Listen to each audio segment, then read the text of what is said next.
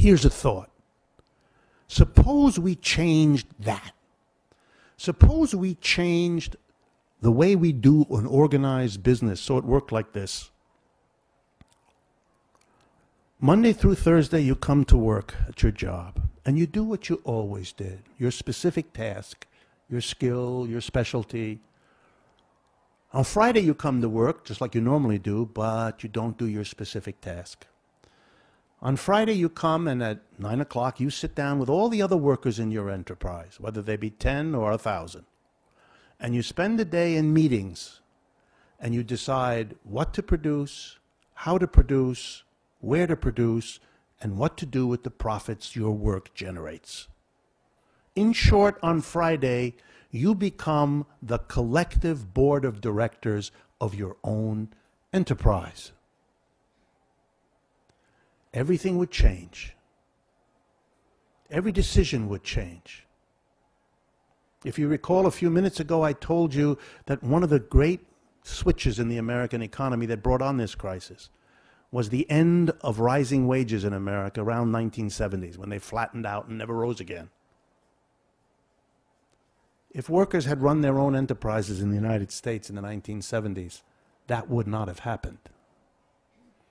Workers would have gone on raising their wages, their real wages, as had been done for 150 years in America before that time. They would have raised their wages because their productivity was going up, as it did. They would have kept on sharing in their own rising productivity, as had been the case before. And then they wouldn't have had to borrow all that money.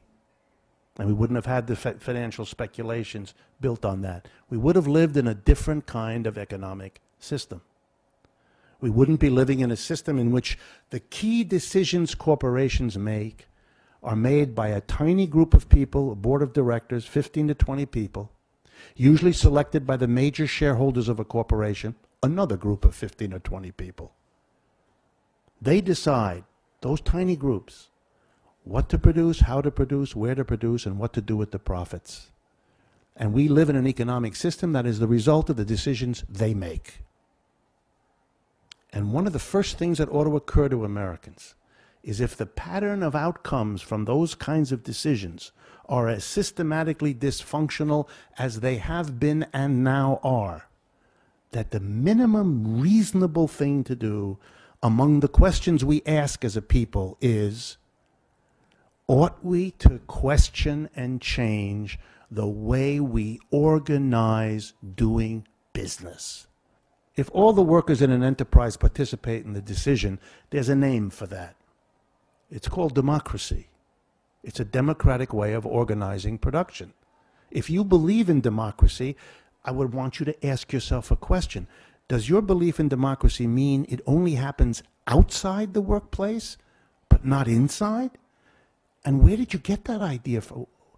Did Thomas Jefferson write, only here, but not there? Not that I know of. It is our culture that celebrates democracy outside the workplace and somehow has decided it doesn't belong inside the workplace.